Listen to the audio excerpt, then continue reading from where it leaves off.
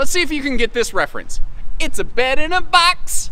This little thing is only about 13 feet tip to tail and less than 1,300 pounds, but it might just be a fun little weekend out. It's basically two single beds that sort of merge to be one big bed on the bottom. You see the 12-volt XL fan up top, side mount air, so it has both a ceiling fan and the side air conditioner, and the storage solutions on this are actually pretty crafty. There's storage underneath both of the side beds. Might be a great little spot for some fishing poles or a golf club or a broadsword to defend yourself from a gas station murder hobo. Now, this has aluminum structures in the walls and roof. It has no rubberized roofing, and I was surprised at my size, I could actually sit right up in there. You got the little cargo rack on top if you want to add like some bikes or kayak or anything like that. You want to do some outdooring.